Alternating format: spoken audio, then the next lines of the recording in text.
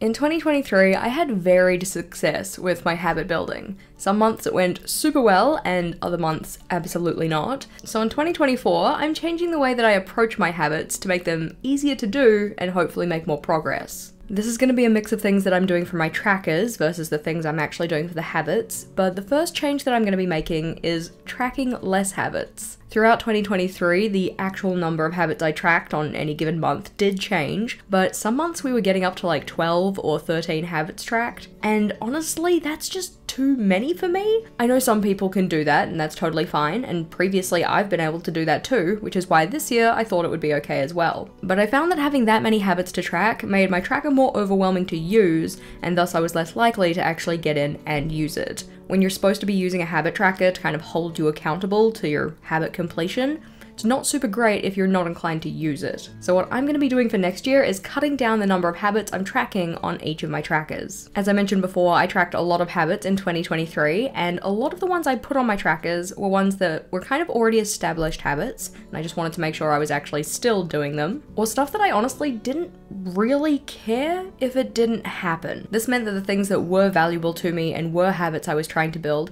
were mixed in amongst all of these other things. In my last journal for this year though, I had 2 habits in particular that I separated out into their own trackers, and I found that the completion of those ones was a lot better than pretty much anything that I was tracking on those combined ones. For that reason, the second thing that I'm going to be changing is having separate trackers for things that I want to focus on. I don't want to have too many things that I'm focusing on, because that just leads to not focusing on anything, but having those ones set aside in their own special trackers means that I have all the data for those in the same place, which will be helpful, and thus I can establish a better idea of how well I'm going with working on that habit. This also very much relates to my third point in that I'm not going to be doing monthly trackers anymore. I mean, I'm not doing monthly planning in general, so that's kind of obvious, but what I'm going to be doing instead is putting those habit trackers on my fortnightly schedules. So for most people, this would be like putting it on their weekly log, just because then it's front and center, and I will actually see it when I turn to make my plans for any given week, fortnight, day, that kind of thing. Oftentimes with habit trackers in monthly setups, the reason that people don't use them is because they don't turn back to them, and it's because it's not in amongst all of the stuff they use on a day-to-day basis. Having those trackers in the place that I'm already going to be working means that I'm more likely to see them, notice them, and then use them. A tactic that I started using this year that has been so super helpful in actually getting me to do my habits is the high bar, low bar system.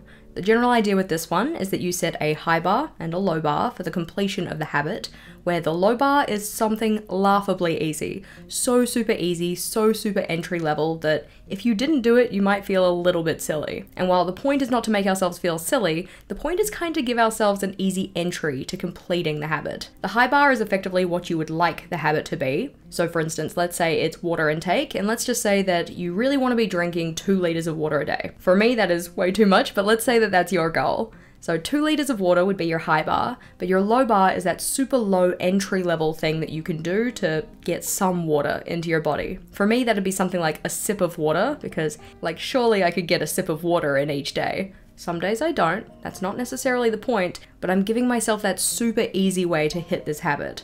Also, the way that I like to see it is giving yourself partial credit. Sometimes, for some of the habits that we're tracking, we just do not realistically hit that high bar the majority of the time, but that doesn't mean that we don't do something towards the habit. The low bar lets us color in the tracker with something so that we say, hey look, you did a bit of it, and that's okay. Honestly though, my habit completion has like skyrocketed from using this, so I'ma keep doing it. The fifth thing relates to what goes on in my mind when I'm filling in my tracker. Oftentimes towards the end of the day, when I'm ticking things off and recording what I did, I'll get to my habit tracker and I'll start to look through the ones that haven't been done. These are the problem areas in particular.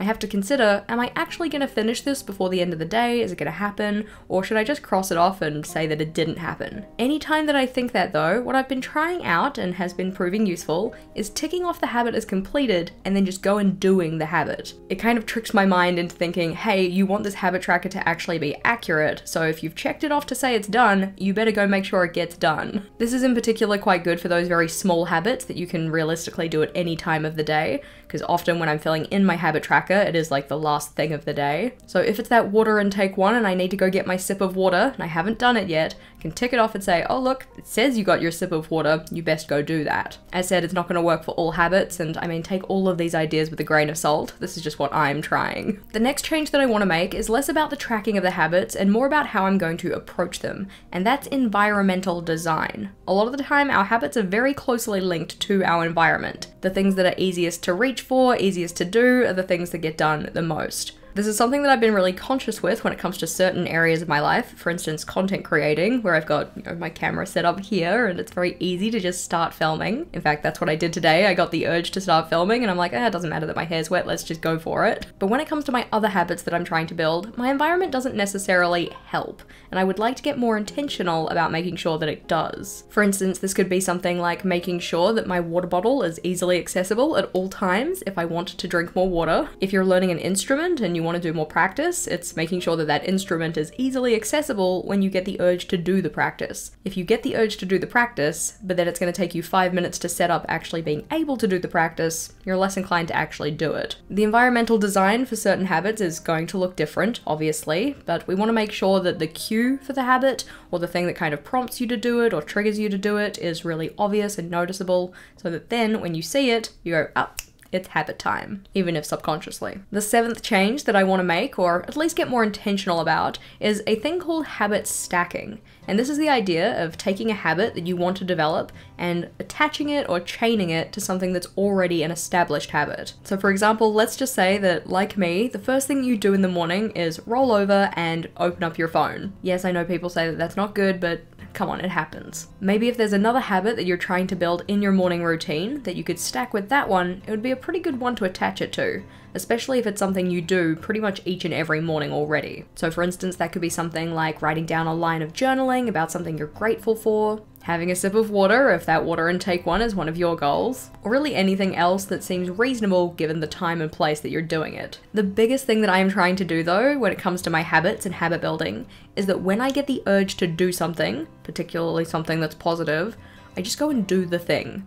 Within reason, obviously, like if you're in the middle of something and if you just drop everything and leave, it's gonna be like a hazard, then maybe not. But I find this is particularly important for any of those kind of regular adulting, executive functioning, taking care of myself things. Oftentimes I get the urge to do something and then I talk myself out of doing it.